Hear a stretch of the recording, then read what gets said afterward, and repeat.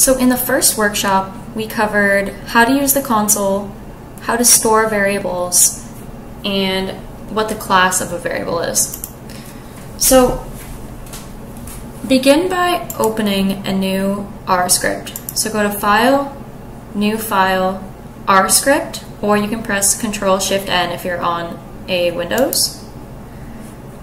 And the difference between writing up here in a file and writing down here in the console is that if I type something down here, it works just like a calculator and it outputs the answer.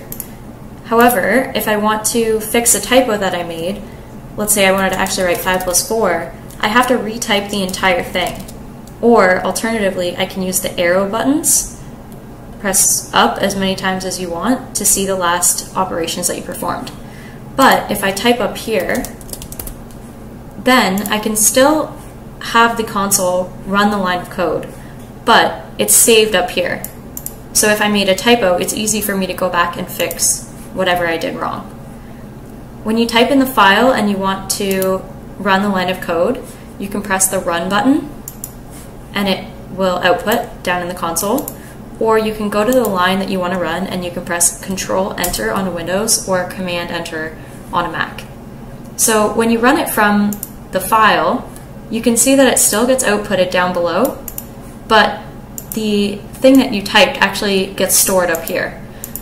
So if you use the console, it's basically just like using a calculator, whereas if you save it in a R script, then you could save this file and you could come back to it a week later and it would still be there, and you could take a look at what you did or change whatever you want very easily. So it's definitely recommended that you save things in an R script or in an R Markdown file, which we'll talk about in another video.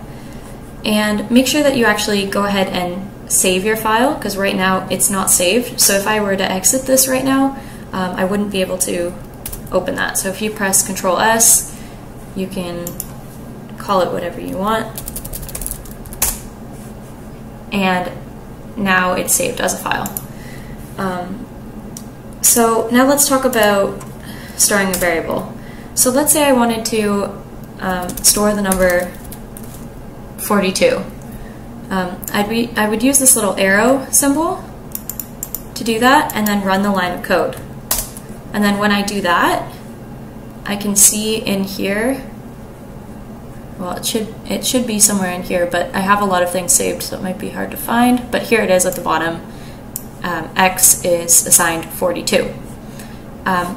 Alternatively, if I want to check what value is stored in X, I can type the variable itself and again hit Control-Enter, and I'll see that it's 42. Now, a question that's been commonly asked is, what does this number 1 mean here? So that's just telling you that that's the first line of output. So for example, if I wanted to assign X is assigned the numbers 1 to 100, and then I wanted to print out X, see it has multiple lines that get printed out. So that number 1 is just telling you that it's the first element. Because in this example, there would be 100 elements. Now if I wanted to know what the class of X is, I can type class of X, and it'll tell us that X is a number, because we assigned it to 42. So it actually says that it's an integer, which is odd, because normally if you want to save something as an integer in R, you have to put an L at the end of it. So if we do that, then it should say integer. But if we wanted to have, for example, something that wasn't an integer, we could do y is assigned 12.5, and then we can check what the class of y is. So if I run those two lines, now it tells us the class of y is numeric. You can also assign words to a variable, which is called a string. And to do that, you have to put it inside of quotes. So if we run these two lines, we'll see that the class of Z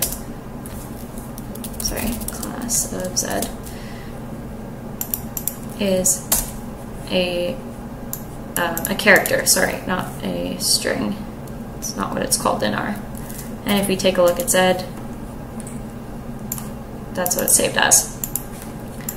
So something that's important to know is that if you want to perform operations on variables, they need to be the same class. So if I try to add y plus z, we're going to get an error because we're trying to add a number to a sentence. So that doesn't really make sense intuitively, and it also doesn't make sense to R. One more type of variable that we might see is a bool. So that's something that can take on a true or false value. So in R, you can write, to write true, you can either write a capital T or the full word in caps. And to write false, same thing, you can do a capital F or the whole word false in caps. So if we run these, and then we try to take a look at the class of G and the class of F, we'll see that their class is logical. So just to recap, in Workshop 1 we talked about how to use the console as a glorified calculator, how to store variables, and how to find the class of a variable.